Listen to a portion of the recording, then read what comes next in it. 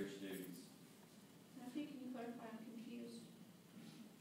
Is there a particular section you'd like me to read? The duties of the mayor and the powers and duties of the mayor.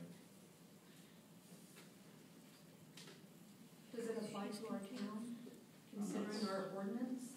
Our ordinances are concurrent with The pages you have open, I no, don't I'm asking. And so what I just read from was the same section, which is section 22.042 of the local government code. And that says you are entitled to perform the duties and exercise the powers prescribed by the governing body of the municipality. And but for those powers and duties that I have already gone over, which include presiding over meetings, and then having the authority to inspect the conduct of municipal officers, I'm not aware of any other additionally ordained powers and duties of the mayor. And what does the mayor have as far as executive? You talk about I got to go through open records, but the mayor does have executive access to the information of the town, other than the security of the Economic Development Committee, personnel files.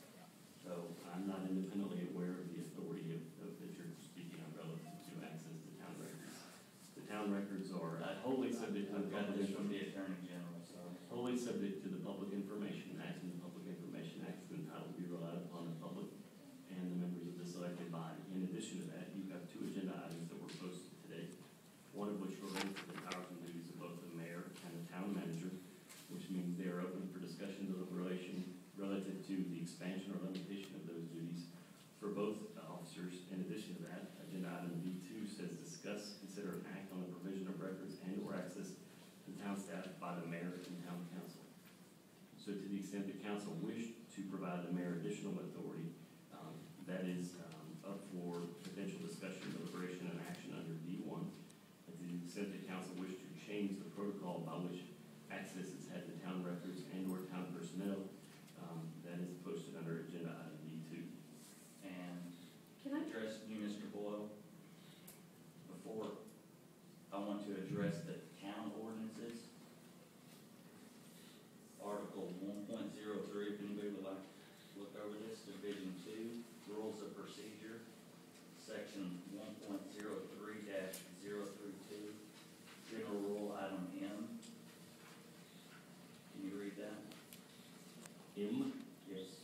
these rules may be amended or new rules adopted by the affirmative vote of 2/3 of the town council members present, provided that the proposed amendments or new rules shall have been introduced before the town council at a prior town council meeting.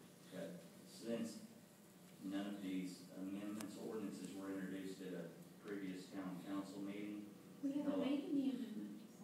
oh, the discussion, We're we not discussed it. proposing any, we're Okay. Mr. Mayor, we're just trying to clarify to you what your powers and duties are, because I think you're confused, and it's confusing because there are three different books It's and in black and documents. white, it's right here, and that's, But our ordinance supersedes the local government And I- code that you feel that you. absolutely, I am abiding 100% by the ordinances of the city. If I understand, I believe Mr. Boyle has said otherwise. The rules of procedure are not posted for consideration or action on today's agenda, and as such, that subsection M is not applicable. It would be to the extent that there was any posted agenda item relative to the rules of procedure provided in section 1.03 of the Code of Ordinances. The item states, discuss, consider, and act on adoption or amendment of town ordinances. So this was not introduced. Act You're on reading the rules of adoption or procedure amendment. for a meeting, sir. Ma'am? You're reading the rules of procedure for a meeting? Subsection M only relates to the rules of procedure in section 1.03. Right, which would pertain to acting upon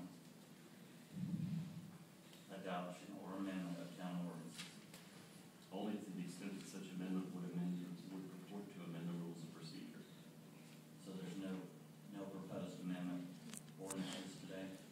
No, because it'd be on the agenda. Okay. We're not trying to amend the rules of procedure. Okay. What you're reading We'll only clarify pertains then. to the rules of procedure. For instance, we are not suggesting from now on 3 people have to stand in a circle and shout motion to call this. the rules of procedure you're referring to is how a meeting is run. We are not proposing any changes to the rules of procedure. Okay, just We to are clarify proposing that. clarification and possible, if necessary, to remove any ambiguity, You might. changes to the clarifying the roles and duties of the mayor and the town manager. We're not proposing to change the rules of procedure. Or necessarily the ordinances. Okay. The whole idea for me was, I'm looking at these different documents and wondering which one takes precedent over which other one, you know what I mean? Right. And there, since I don't speak legalese, it's like, could we please have a meeting so we should discuss exactly what everybody's duties are here? You know, if you could give it to me in English, in other words, so that I know exactly which one of these I'm supposed to take I'll look precedent. forward to we'll have a workshop before the next, and then we can, are you asking to, We have an agenda item that we're trying to discuss. okay, discuss, consider, and act on the provisions of records and or access to town staff by the mayor and town council? Right. Yes, sir. So I'm just trying to figure out. My contention, I'm not going to speak for anyone else, my contention is that there is confusion on your part about what your role is and what procedures you are expected to follow. You keep quoting, I believe, a local government code that is superseded by our town ordinance, that you feel you have a right greater than anyone else in this room. And both the Public Information Act in regard to documents and our town ordinance say otherwise. And with regard to access to this building. And access to, since we have had a town administrator and now a town manager, no mayor has office out of the town hall building. No keys were given out, no access codes. We have a community room that's available for rental, I think is the proper word. And town staff comes and has to let other people in. No key cards are handed out, no keys are given out or signed out, nobody but town staff. And rightfully so, because in the Public Information Act, the list of documents that nobody can see, as you can imagine, personnel records, there are financial documents and money in this building. There are documents related to potential real estate purchases, which fall under executive session laws. Exactly, I just want to clarify that, the chief presiding And officer. the reason for that, no, the presiding officer, no, the public information officer, because she is educated as to what may be released, what has to be blacked out, what requires an attorney general opinion before it may or may not be released. Just a comment that when we start, people have thrown out the corruption, we need this in black and white, this is the obligation. It's under section 552 I'm in talking your about book. stuff being blacked out, you know, what, Like your social security numbers, your Sure. home information, personnel, Bank peace account numbers. officer information, sure. Bank account numbers. audit working papers. There's a whole list of things that are accepted from the Public Information Act, which is why we rely on a public information officer to be the custodian of those records and review the release and seek attorney general opinions when they're needed.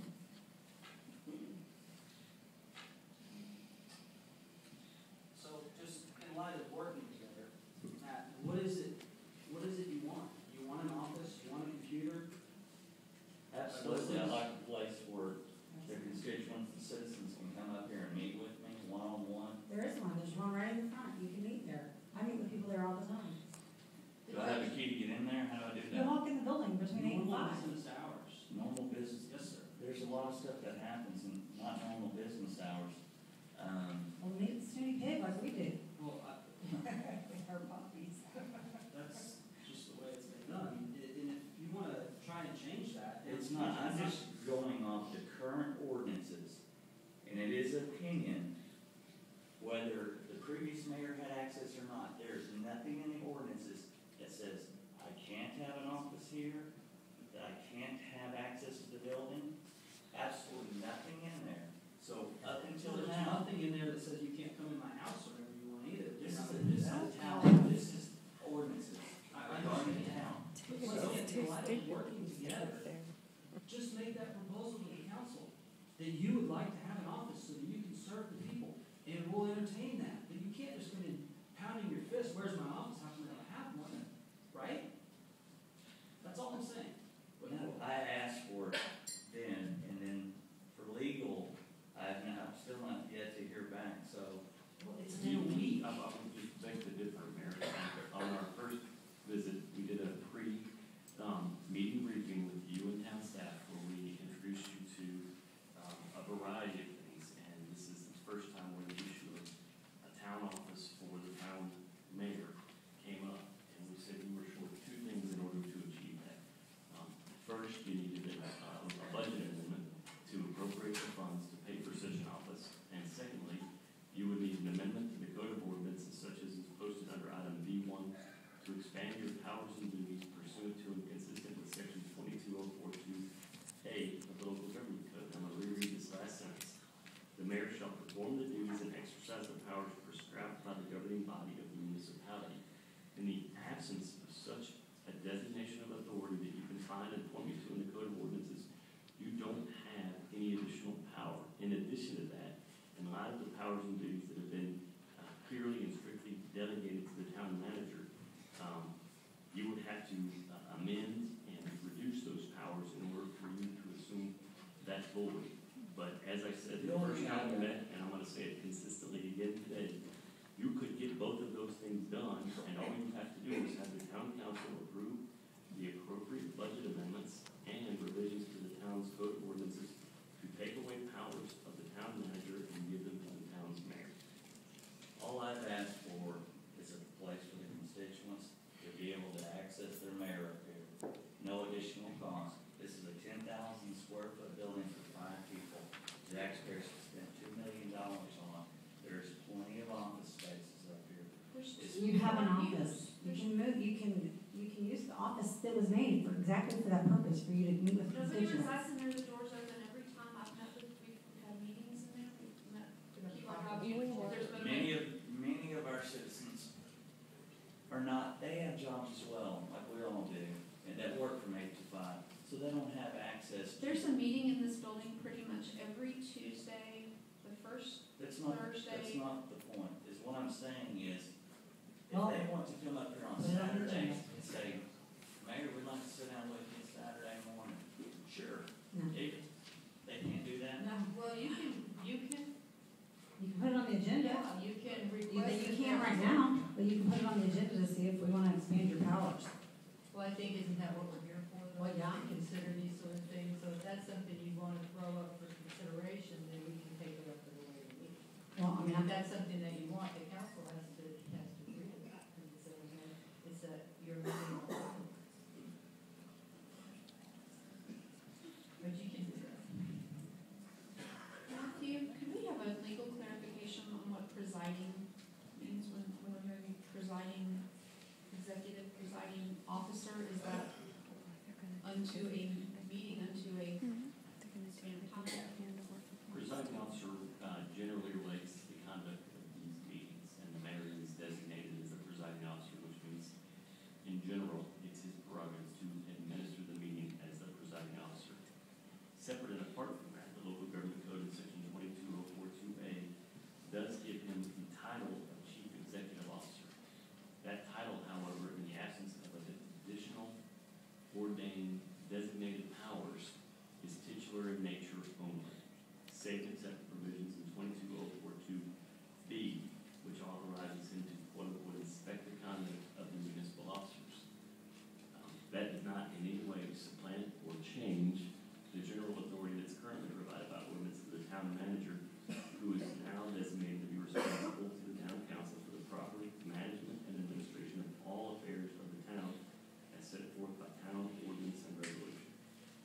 Thank you. they're going back to the chief executive officer, or presiding officer, at any time shall inspect the conduct of any staff, ordinances. No. What he You want just us to read said. that again, you just read it. Yeah,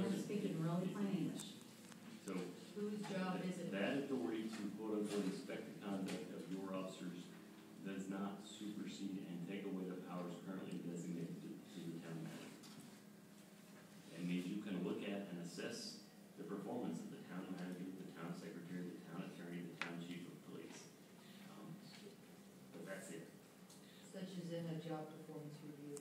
Such as it does not mean that you have authority that the town manager's office, the chief of police offices, the city secretary's office, or records. It says you have the ability to inspect the conduct of them, relative to the ability to cause any negligence, carelessness, or other violation to be prosecuted and punished. Just a Exactly. point of So- clarification, so it's exactly our what police it is. chief answers only to the town